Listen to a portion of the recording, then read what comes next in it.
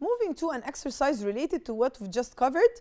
The of mobile phones changed people's lives. Invented, invent or invention. أنا عايزة هنا the إيه؟ عايزة اختراع. I want a noun. So what am I going to use? The invention.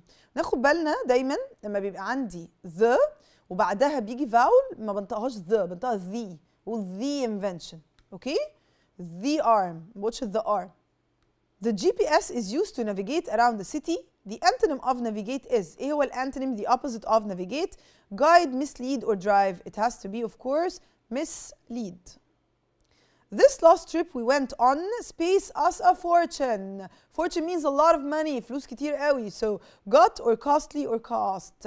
Past simple here. I want a verb. So it has to be cost us a fortune. وده expression by the way. Cost a fortune means that you paid a lot of money for it.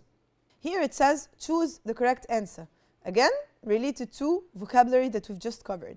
I like reading line, online, outline, offline posts about the advantages of new technology on different websites. طيب أنا هنا عايزة أقرأ على advantages of technology. هتبقى online ولا offline? Of course it has to be إيه؟ It has to be online.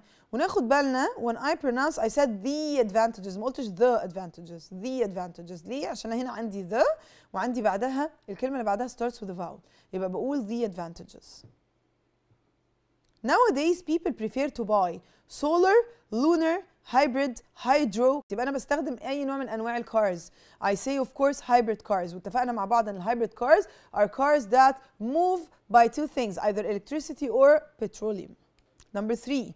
The internet is the most useful space. What do I want? Discovery, invention, exploration, invitation.